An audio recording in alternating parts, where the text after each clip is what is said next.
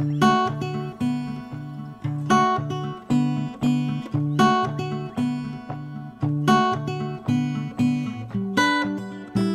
morning. Okay, so I am about to show you a whole month of our life where we decided to be vegan. We just relocated to Boston, as you know from previous videos, but we're doing this and I'm really excited about it. Daniel isn't really so much. This is kind of a big change for us. We've been trying over the years to reduce our meat intake, but I can't say that we've really been that successful, I don't feel. So we are committing to 30 days of eating a plant-based vegan diet.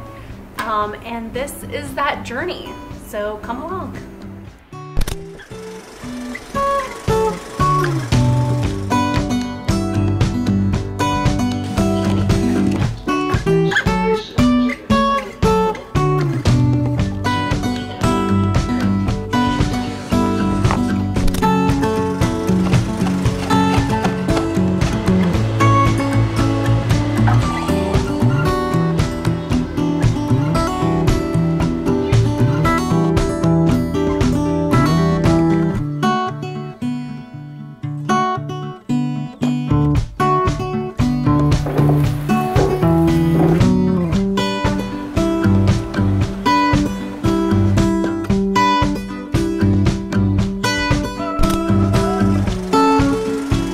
Okay, so it's day 8 of our vegan journey. We went on an outing this morning that ended just about lunchtime, so we stopped on the way home and got this pizza. And it's just a veggie pizza with vegan cheese, and we're going to try it out. We really haven't been trying like a lot of meat substitutes or cheeses or anything, basically just trying to stick really to a plant-based diet, so I hope it's good. Had good reviews, this place. And we also got some samosas as well, because obviously.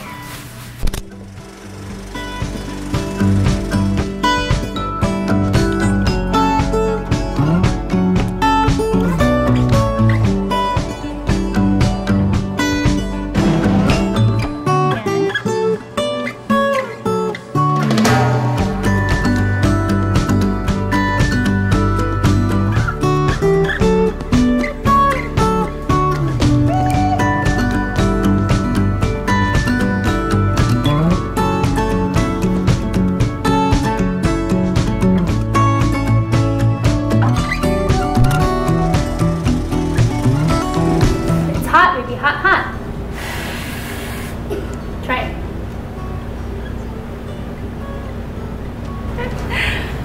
Okay, so it's like day 12 of our Veganuary journey, which it's almost weird, but that's fine. And our son wanted waffles, so I made these vegan waffles and we're trying them out, and they have chocolate chips in them. And actually, I haven't tried them yet. It's pretty good. How did you? I'm not a waffle fan. No, I am. Oh. I do think they taste. You want more? Dude, those taste like waffles. Totally. Yeah. So we had some vegan recipes, probably about 8 to 10 recipes, not a lot, considering we have about 600 recipes. It's a very, very, very tiny percentage. So I adapted as many vegetarian recipes as I could, but also I've just been looking up a ton of new recipes, and we've had great success. I don't think we've had anything that's been bad yet. We did make a chickpea noodle soup, and it wasn't the best. It wasn't bad, I just felt like it had no flavor. It was that bad, but it was not the best. We also made some meatballs. They were like chickpea and I liked those. Yeah, so like that's the thing. So like you liked those more than I did. I liked the soup more than you did. But none of these things were like, we've made recipes in the past that were so terrible, we just threw the whole thing out. There aren't nuts in that, are there? No. Okay. Are you okay? Yeah, I just like my mouth was feeling a little weird. Okay, sorry about that. After trying that waffle, I noticed that there was a little bit of, I don't know, weird sensation in the back of my throat. So I was like, are there nuts in that waffle? The only new ingredient that we have is the vegan butter substitute. It does contain cashews. So had to run off camera, pop a few Benadryl, and we're gonna see how this goes. But In the meantime, I'm gonna continue making waffles and pretend like we're not gonna be going to the hospital in a few minutes. that's the plan. I've been super careful. Obviously, I know that a lot of vegan substitutes are made with nuts. And I have to go through all these things and make sure they don't contain nuts.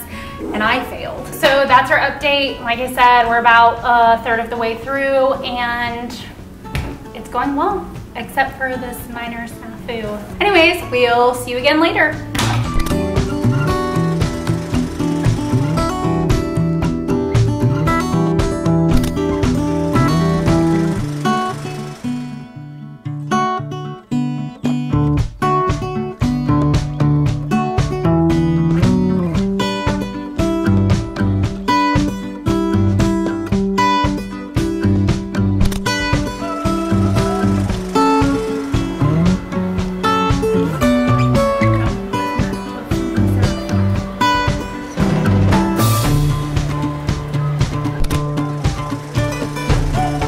Okay, it's day 23 of our 30 days of being vegan, or whatever it is that we're doing.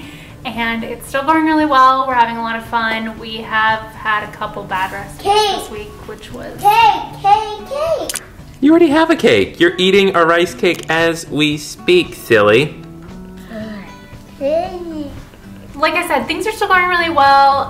The only thing that's really difficult is eating out. Like today we went to a museum this morning and then we had stuffing at lunch and I was like, well, we can pretty much eat at the same places that we've been eating and I really want to eat at that place or that place or that place, but they don't have any vegan options. So I definitely think that we'll probably continue to eat mostly vegan at home after this, but won't be exclusively vegan just due to a lot of the constraints that are put on it, especially, you know, with Daniel's nut allergy. And of course we spend a lot of our time on the road and finding vegan options on the road is also difficult. So you haven't really heard an update from me.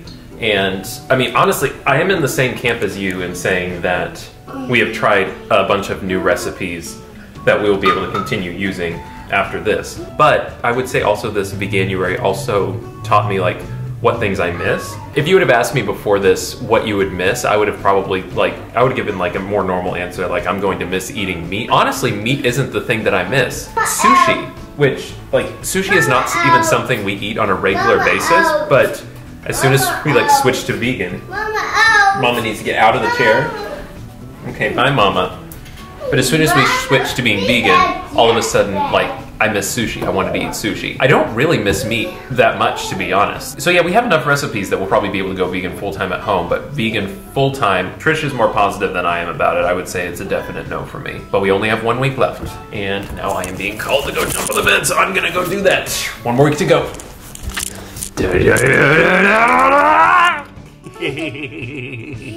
Can you say 1 more week? War week. Can you say yay? Yay!